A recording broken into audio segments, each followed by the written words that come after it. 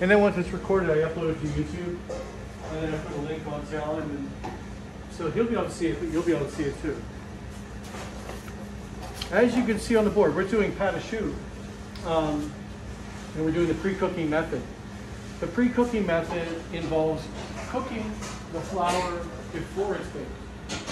So we're actually going to cook it on the burner, and then we're going to pipe it and bake it. And the benefits of doing that is that we end up with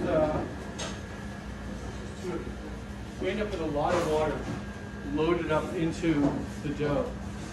And all that water eventually gets trapped inside the dough. So what's going to happen when it hits the hot oven, it's going to turn to steam. And that steam is going to cause the dough to go from being, let's say, a ball of dough to being a hollow product, right? Same thing goes if you do it in a log shape, it'll become a giant hollow log. This is usually what we use for, let's say, eclairs. The log shape, and the round one is what we refer to as a profiterole. Profiteroles are really popular for savory applications too. I used to make these, whenever we had downtime, I would make up 200 of each. And then as soon as they're baked, throw them in big garbage bags, put them up in the freezer. When the executive chef would call down, he would say, I need 250 profiteroles for an appetizer. They don't have any sugar in them. So with no sugar in them, they're neutral. You can put anything in them. So if you want, like, pulled pork barbecue inside of a crunchy pastry, you can do that. You want to put, let's say, hen of the woods mushrooms in a cream sauce inside of a pastry, you can do that. And he would do that. He would come up with different appetizer designs for these things, and he would ask me 250 profiteroles. He's going to offer an appetizer as a special, let's say 4 pieces for an appetizer, and I'd send them up to him. But then we would fill them, in the pastry department, we'd fill them with pastry cream, dip them in chocolate, or we would dip them in caramel and build what's known as a croquembouche. And a croquembouche is a cone-shaped thing. It's the original wedding cake in France. What we know as wedding cakes here in the United States are basically from England. It's all British. The French did a croquembouche as their wedding cake for many, many years, generations. And now the English style of wedding cake has taken over. But a croquembouche is basically profiteroles, dozens and dozens of them, dipped in caramel and built into this giant hollow cone, sometimes 3.5 feet tall, and then decorated with sugar garnishes and decorations. And it's really, really quite special. Of course, I can just dip them like I do with eclairs. I can dip them in ganache. I can fill them with pastry cream, but I could also fill them with any one of a number of different fillings. Whatever is something I enjoy, I can fill it with, because it is neutral. So it will just be good with anything. If you go to France to a pastry shop, you'll see that they not only have the traditional eclairs like with pastry cream, but they have them filled with pastry creams that are flavored, different types of creams like Bavarian cream, diplomat cream, mousses, all kinds of different things they put inside of it. So they're really good. So I'm going to make some profiteroles today. I'm also going to make some eclairs. I'm also going to make some swans. Swans are just a way of kind of showing off your skill, showing off what you do, and to dress up your table. I used to do Sunday brunch like every Sunday for a couple of years, and Saturday I'd make all these swans. I'd get all the bodies, the body and wings. These things would be piped, and the necks would be piped, all baked off. And in the morning I'd assemble them. My pastry table at the buffet at the Sunday brunch was about as long as the chef station. So I'd line the entire thing all the way around the sides with about 75 swans. And some people don't want a whole lot of sweets after a big brunch. So all they wanted was something light and something small. So I would just fill each swan with a little bit of pastry cream, and the rest was whipped cream. And they would just have those and enjoy them. The kids loved them too. People would bring their kids to Sunday brunch. And I remember staying there at the pastry table once, and I just saw this little girl. She's probably 4 or some 3.5, 4 years old. Little tiny girl came cruising through the crowd. Next thing I know, she comes up to the table and she disappears behind the table. So I look over and she's looking up at me, I crossed my arms like this, and she just, you know, almost trembling in fear. And then one little hand comes up, grabs the swan, takes it on down. She scurries away to her parents. Cutest thing I ever saw. And that's the reason I make swans. You know, it's for them, because for some, the kids don't feel comfortable with all of the more fancy pastries we make. They're not sure about whether they're going to enjoy it, but they know they're going to enjoy that swan. So, well, I'll make some of those today. I normally will pipe those separately. I'll pipe the bodies on one pan, and I'll pipe the necks on a different pan so that I can bake them, and the necks won't burn, because the necks will bake a lot faster than the big bodies will. So this is it. This is the ingredients, the mise en place. All I have here is, I have water, I have butter, eggs, and flour, and a pinch of salt. That's it. It seems so simple, and it really is. We're going to bring the liquid, the butter, and the salt to a boil. Then we're going to add the flour all at once. We're going to mix that together and cook it until it gets to a certain point. Then after it's done cooking, we'll pull it off, and we'll start incorporating the eggs. I usually do the eggs in the mixer. It makes it a little easier, and especially if you ever do large batches of this, you'll be using a mixer. You could do it the old-fashioned way and do it right in the pot by hand, but if you have a machine and you're going to be doing a batch, anything larger than this, you're going to be using the machine. Yeah, so I'm trying to think if there's anything I'm missing here, but the other thing it's mentioned here on the recipe, it says milk and water, half and half milk and water. I'm using all water. Now, why am I doing that? Well, first of all, in the grand scheme of things, you can use both, but water's a lot cheaper, right? So if you want to keep costs down, you can go with water. The other thing too is milk has lactose in it, and it's going to get more brown in the oven if you have milk in it. If you use all milk instead of a mix of water and milk, you'll get very brown. And I mean brown. Brown, so it's browner than most customers are comfortable with. So I tend to go water because it gives a lighter brown, and people like a lighter color for their baked goods.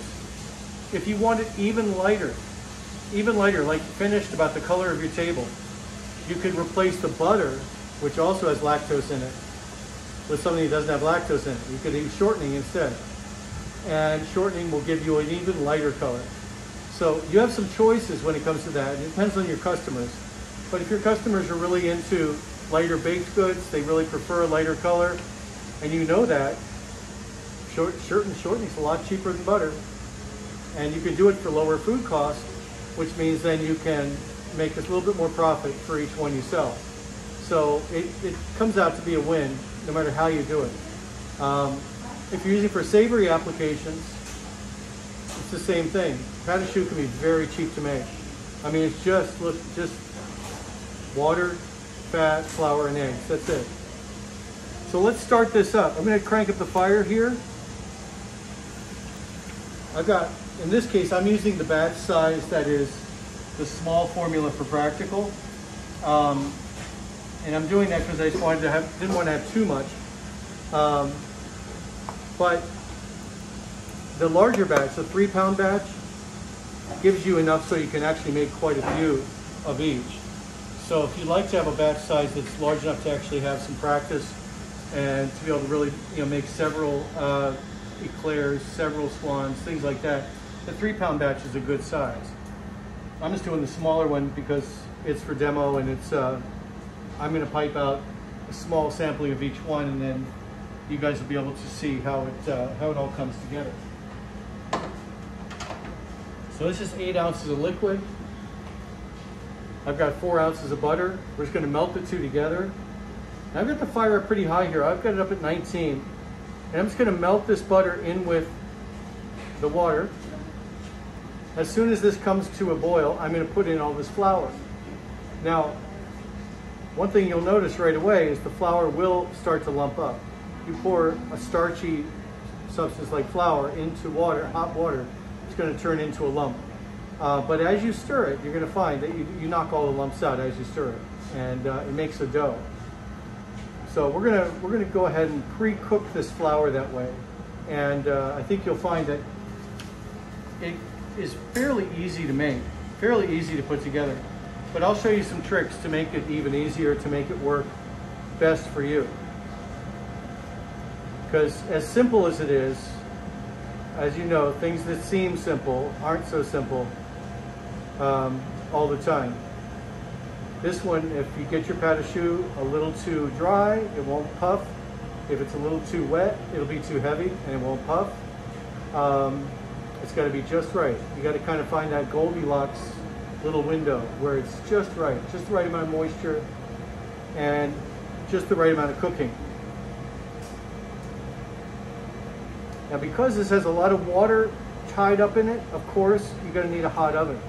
So I've got all the ovens set 375 back there so that when this goes in, it gets immediately hot and the water that's trapped in this dough will start to create steam. That steam is what creates that nice hollow center. And the whole point of that hollow center is so that we can fill it with something. It'd be of no use if it doesn't have any opening in the middle to fill it. You know, all you'd have is neutral, kind of a neutral tasting pastry. Just almost to a boil.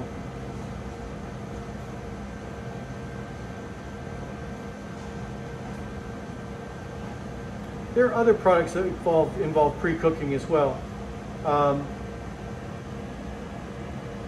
There are Florentine cookies. Certain Florentine cookies require pre-cooking.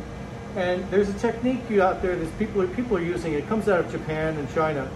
I believe it started in Japan and ended up in China. And the Chinese gave it a name. They call it a tangzhong technique. The tangzhong technique essentially means pre-cooking some of your flour until it fully gelatinizes.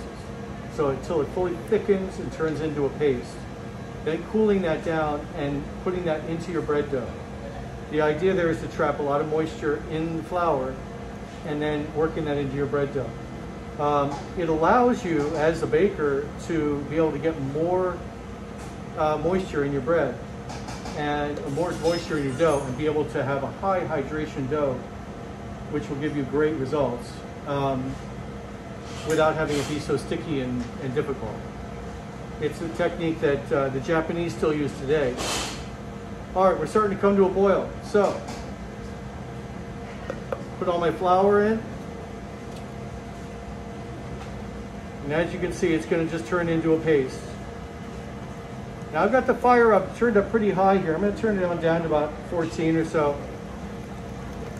And I'm going to start working this over the fire until it cooks. Usually about 30 seconds or so. But I want to keep it moving so it doesn't stick and burn.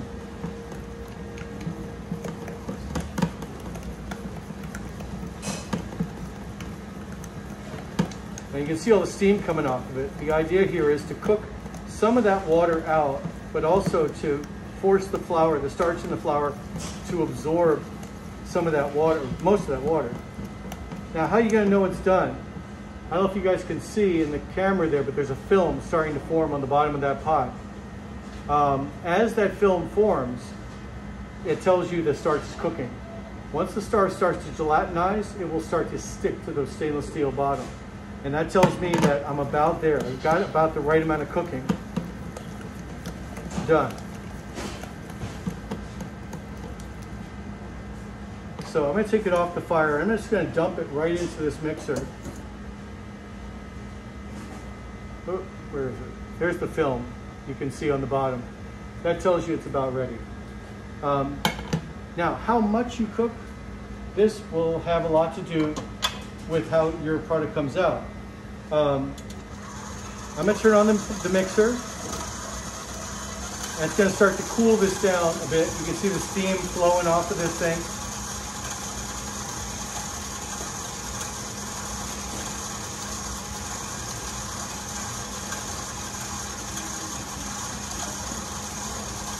If you were doing it in the pot by hand, you would have to do the same thing. Stir it and stir it until it cools off just a little bit. Then I'm going to start putting in eggs. Now, I'm going to start with one egg. The idea here is that the egg is going to go in and it's going to start to moisten this dough, but it's also going to help form an emulsion. The egg yolk is going to help facilitate that. So initially it starts looking like cheese curds, and then it separates, and then all of a sudden it'll start getting creamy again. Then you know it's time for the second egg. Now this small recipe calls for 4 eggs. The big recipe calls for a pound of eggs, which is about 8 or 9 eggs. It's a lot, but it will swallow all that up. Still looking a little curdled. Now it's starting to get creamy. So we're going to put in a 3rd egg. I'm not absolutely sure I'm going to need this 4th egg. I'm going to test it. I'm going to see if it's right. If it needs it, I'll put it in. Or if I need to, I'll put in part of an egg. But I want to get the moisture content in here just right. And to be sure of that, we have to conduct a little test.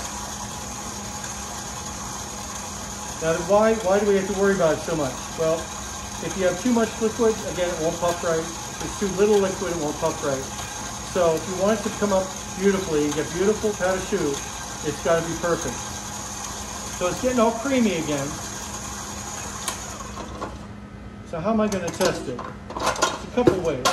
The old chefs, the old school guys, would take their paddle and lift it up, and if it forms a beautiful V, that means that it's ready. As you can see, it forms a beautiful V. But I don't trust that method. It's okay. Instead, what I do is I stick my finger in it, and I lift it up, so I have like a little point coming off my finger like that. And if I turn it up and it stands straight up, which it is, it's not moving, it's not quite there yet. If it bends over, if it just slowly bends over, then I know it's done. But it's standing straight up. It needs just a little bit more moisture. So, how much more moisture? In this case, it's really close. I can tell because it formed a good V on my paddle. So, I'm not going to use the whole egg. It's going to use maybe a yolk. Just maybe 1 yolk. That doesn't have nearly as much moisture in it as like a white does. So we're just going to add that little bit of extra moisture. Let's see how that does. We'll see if it comes up to be the perfect, I call it an elf test. It looks like a little elf hat or a little gnome hat, you know, but it bends over. In the process of doing this, I spilled most of my egg white.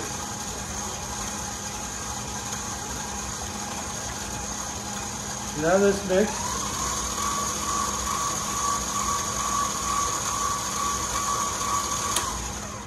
Let's see how it looks now. Again, nice V comes right off of there. Stick the finger in, give it a try. I don't want the hat to be too long. But there it goes. It just bent right over. And that tells me it's perfect. It's right on the money. So that is what I wanted to see. Now the dough is ready to use. So I'm going to go ahead and scrape this off, and I'm going to go ahead and put it into a piping bag. We're going to pipe this onto the sheet pan. Now, some of you guys are more practiced with piping bags than others. Don't worry, you'll be able to get it.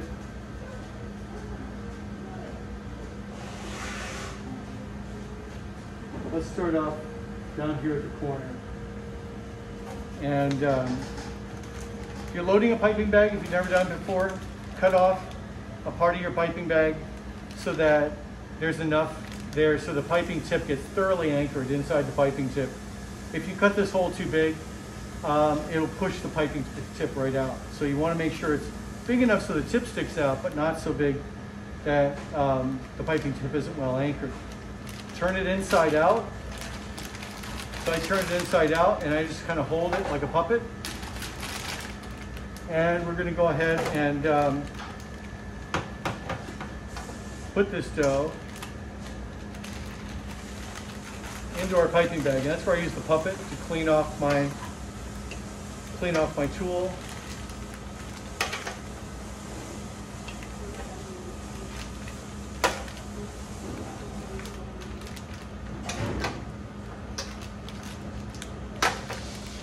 I'll get the majority of it out of here. We're also going to need to pipe swan necks. So I'm going to save a little bit for doing my swans. Now, just a little word to the wise on piping. You know, squeeze it down. If there's any air in there, squeeze it backwards, get all the air out. I just squeeze it down until it's all down in there. I give it a good twist. And I only put my piping bag in the divider between the webbing between my forefinger and my thumb. And I only squeeze with one hand, just one hand. My left hand, on the other hand, is just going to guide my tip. And we're going to go ahead and pipe out some eclairs. So I'm just going to go and pipe a little bigger than my tip, stop squeezing, and push it backwards. Some people have asked me, so, you know, what's it supposed to look like? I tell them, just chubby caterpillar. So as I get to the end, you gotta remember to stop squeezing, right? If you keep squeezing, it keeps coming out. So you gotta stop squeezing and push it backwards, and it'll cut it right off for you. For a round profiterole, I just hold it about a 45-degree angle, and I just kind of pull it away. It does form a little Hershey's Kiss sometimes, but all we have to do with that is wet our finger and just press down the kiss. And that will make sure these will puff fairly round. Let's do a couple more eclairs.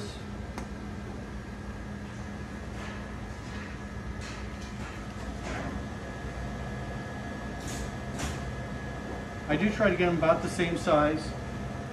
As for swan bodies, I need to do a couple swan bodies. So I'm going to go ahead and pipe it sideways here, and you're going to see I pipe, pipe, pipe until the swan body gets fairly large, and then I just taper away. And by tapering away, it means I'm letting up the pressure little by little as I go back, and that will give you a nice taper. That's going to be a swan. That's going to be the body and the wings of the swan.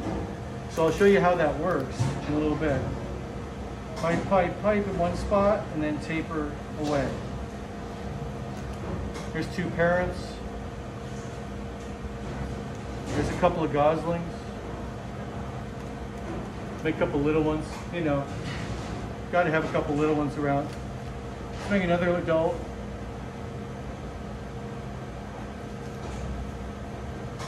So it does take a little bit of practice. Very much. So I'll pipe a couple eclairs sideways here so you can see that process. Again, I'm piping them pretty chubby compared to my piping tip. My piping tip is a moderate sized tip, and this is about twice the width of my tip. If I'm piping a profiterole, I would just pipe round.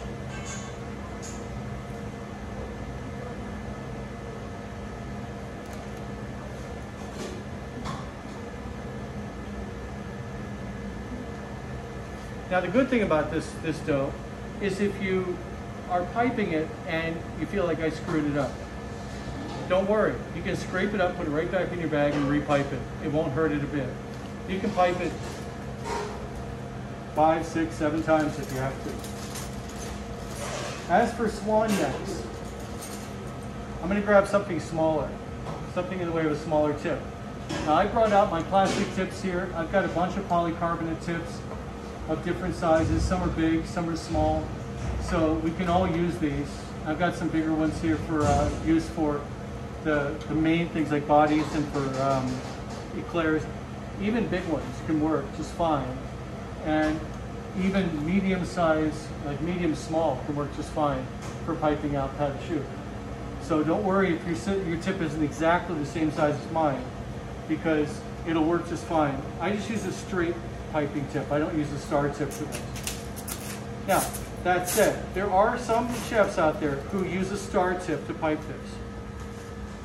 The jury's still out on this, but they have a belief, if you pipe it with a star tip, that it will create ribs, sort of a rib shape to it, and those ribs will puff more evenly. It's, you know, like I say, the jury's still out on that. I'm not sure if it really works or not. I've tried both ways. And I can't really say one's more evenly puffed than the other. But hey, you know, it won't hurt to use, it won't hurt at all to use the star tip if you wanted to. You would just want to use the same technique of piping it to make sure that you get the results you're looking for. All right, so these are all big enough to be baked alone. So I'm going to set those over here. Necks, on the other hand, have to be piped on a separate pan, and they have to be baked separately because they're so small. They'll be black by the time those are even turning brown. So I'm going to use a smaller piping bag for this. I'm just going to squeeze down what I have left here.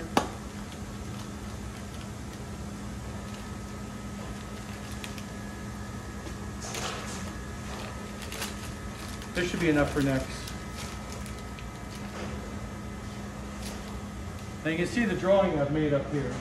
You're just looking for a graceful S for necks. So as I pipe, I'm going to pipe a little ball. And then I'm just going to do a graceful S. Just a graceful S, right? You don't want to go really S. Because remember, it's a swan, right? Swans don't have big crooked necks. If they did, you'd think something was wrong. You know, it would be something's wrong with that swan. I do not need a headless swan. So again, little ball, little gentle S.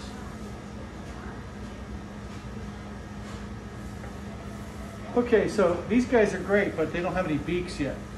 So next step is, I'm going to go up to each one, I'm going to squeeze a little bit and pull away and create a pointed little beak. So squeeze, point, squeeze, point. No, it'll stick and it'll stay put. Now, does that look realistic? Does it really look like a swan? No, but you know, we're not trying to make things super realistic. We're trying to make them, you know, it's a caricature. But the idea is that it gives you the impression of a swan. I've got enough here to make a couple more necks.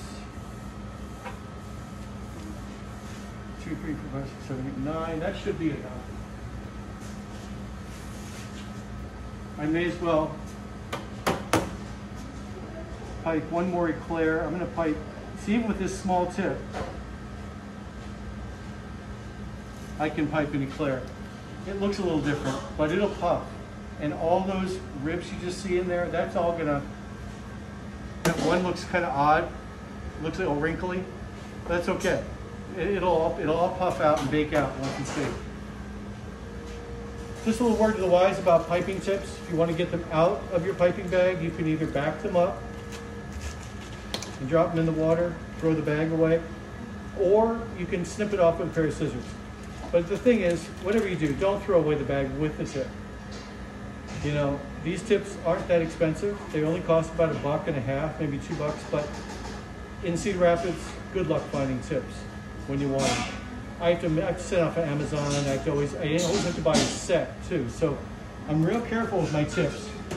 If you are careful with them, you'll get years and years out of them because they're made of stainless steel. It's just that two of the most dangerous things for piping tips are throwing them away by accident and the garbage disposal. If they end up in the garbage disposal, we need to fish them out before anybody turns on the garbage disposal.